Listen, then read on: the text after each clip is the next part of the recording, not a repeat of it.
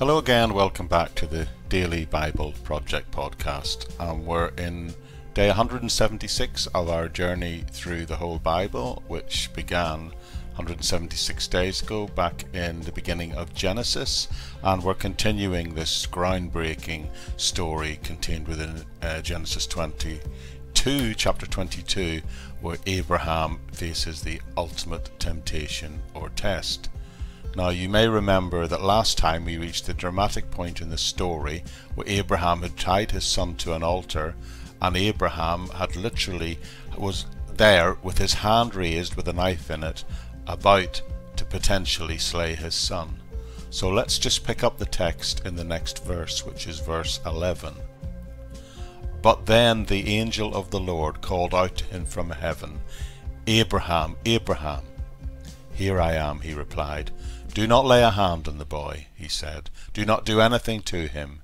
Now I know that you fear God, because you have not withheld from me your son, your only son."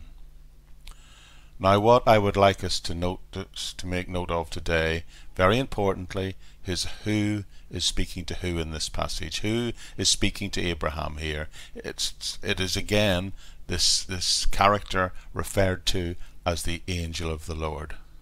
Okay, so what does the angel of the Lord says? And it says, "Now I know that you fear God, since you have not withheld your son, your only son, from me."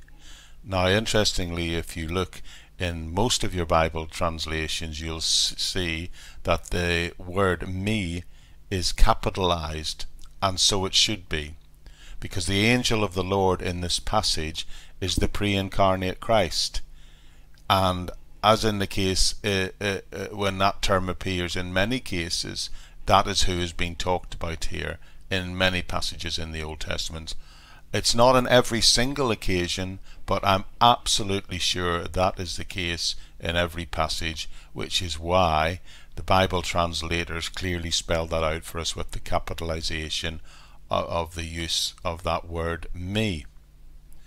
Now we're then told in the next verse 13, we're picking it up, "Abraham lifted up his eyes and looked, and behind him there was a ram caught in a thicket by its thorns. So Abraham, when he took the ram, he offered it as a burnt offering instead of his son." Do you remember what he had said to Isaac earlier about how the God himself would provide a lamb?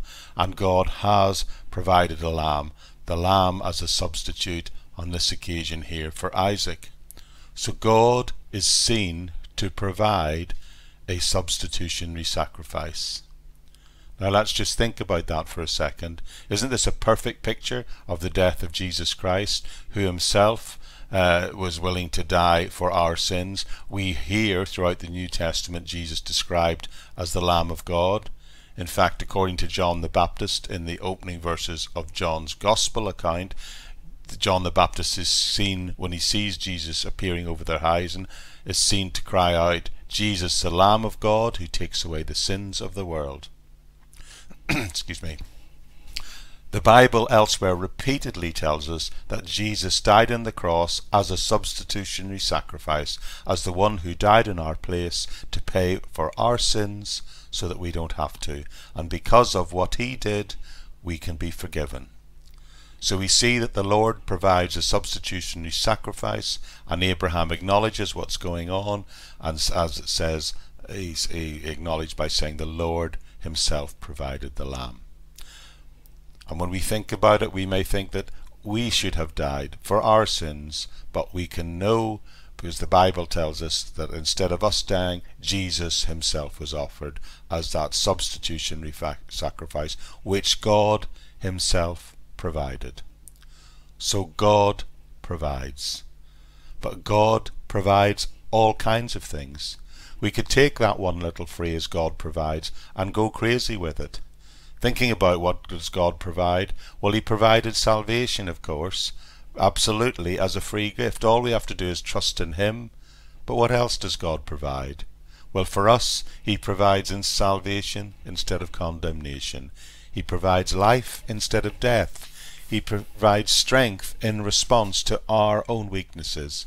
And he can provide you with joy instead of the sorrow that you're experiencing.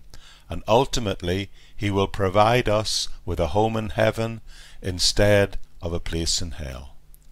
God provides, and it all started when he provided Jesus as the sacrifice for sin. And that great sacrifice is foreshadowed here in Genesis 22.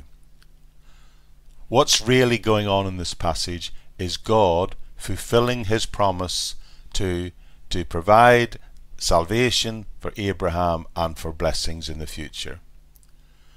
As a matter of fact, let's just continue from verse 15 onwards, because it tells us this.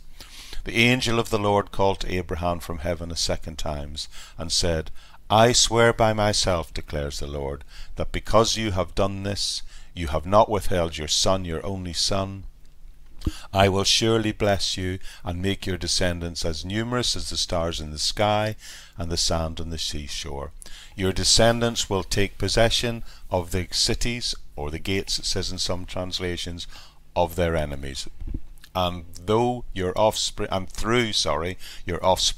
all nations of the earth will be blessed, because you have obeyed me. Then Abraham returned to his servants, and they set off together for Beersheba. And Abraham stayed in Beersheba, and that closes off the story.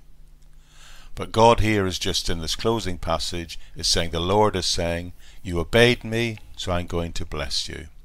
Now it's important that right here at the end of this passage we don't get things mixed up, because if we get things mixed up or put them in the wrong priority, then it can lead us to really mess up. We have faith, you have faith, and what do you get for that faith? Well, the Bible clearly teaches you receive forgiveness and ultimately heaven. But don't get that backwards. Don't think that if you just choose to obey, that will get you into heaven. You obey because you believe, because you have faith. That obedience may indeed mean that you have blessings in this life, but it is not the obedience in isolation that will gain you eternal life. Only faith in Jesus Christ as the atoning sacrifice for your mistakes, for when you've missed the mark, when you've got things wrong, for when you've sinned, will do that. This is the last time in Abraham's life that God will speak to him.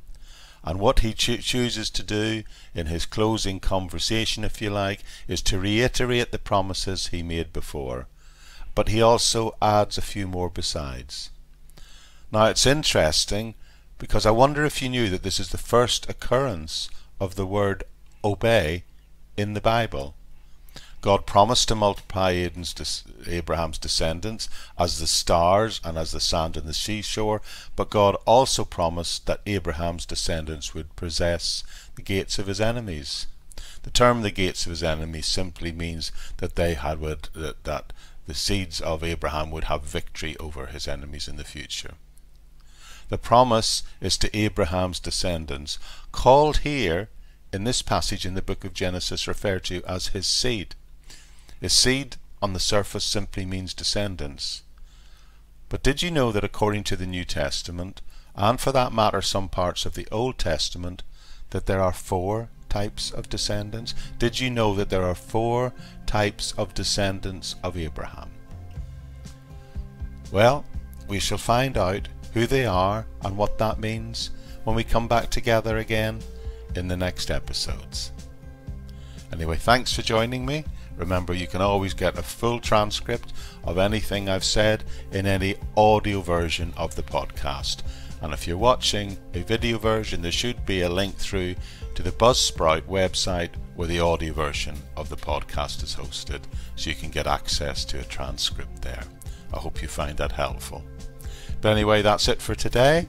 Thank you so much for joining me, and I really trust I can see you back right here tomorrow, it might be for you, or very soon on the Bible Project Daily Podcast. Bye bye for now.